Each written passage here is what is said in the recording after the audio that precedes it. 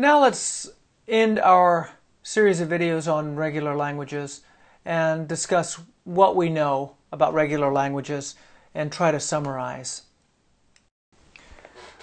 I'll start at the bottom of this slide. We've talked about deterministic finite state machines and non-deterministic finite state machines, and we've shown that they are equivalent in their power. They recognize the same class of languages. So from here on out, we can just refer to finite state machines and not worry about the distinction between deterministic and non-deterministic. They all have the same level of power in terms of the class of languages that they can recognize. And so that is how we defined regular languages. Then we defined regular expressions, and we showed that regular expressions describe exactly the regular languages. Every regular language can be described by a regular expression. So what we have is this whole regular world down here, and it doesn't matter whether you specify the language with a finite state machine or a regular expression, and whether that finite state machine is deterministic or non-deterministic. You can do it any way you want. They describe the same set of languages, the same class of languages. We also talked about regular expressions, and we used concatenation and union with a vertical bar, as well as the star operator. And regular expressions are very powerful, and I shouldn't say they're very powerful, but they're widely used and very convenient for describing lots of things. As an example of the usefulness of regular expressions and regular languages, in compilers it's oftentimes the case that the tokens are described by regular expressions. So for example, a programming language like C or Java or Python or whatever might have identifiers in it. And those identifiers might be defined, for example, to be one or more letters and digits with the starting character being a letter. So that's described by this regular expression, a letter followed by 0 or more letters or digits. And that's a simple definition for what it means to be an identifier. Now the language itself, the full language, is more likely going to be described by a context-free grammar, and we'll talk about that in the next series of videos.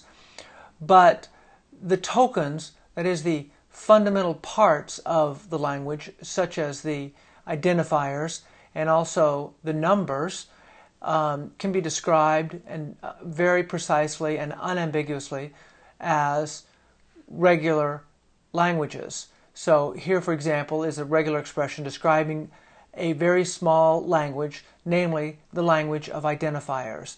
And this language is used as a small part of a much larger definition involving context-free grammar rules and so on.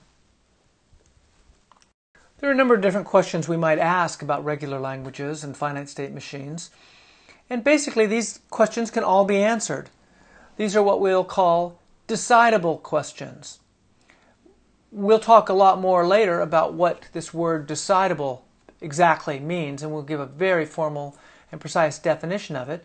But basically, to summarize, if a question is decidable, it means we can write a program to answer the question, and that program will always terminate. If a question is decidable, it means we can write a program that will take as input an example of the question, an instance of the problem, and that program will give you the answer, and it will never loop. It will always terminate. So decidable questions are good. Things that are not decidable, we can't really write programs for them.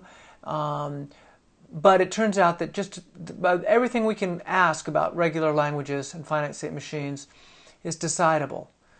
For example, if we have a finite state machine, what is the minimal finite state machine that's equivalent to it? Okay, we can find the answer to that. We can compute that. What about whether we're given two finite state machines? Do they accept the same language?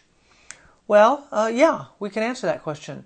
For example, we could come up with their finite state machines and minimize the finite state machines and simply compare the two graphs or compare the two machines. Is the language empty? Does it have any strings? Or is it an infinite language? Are there arbitrarily long strings in it? We can answer these questions. Are two regular expressions equivalent? That's another thing we can answer.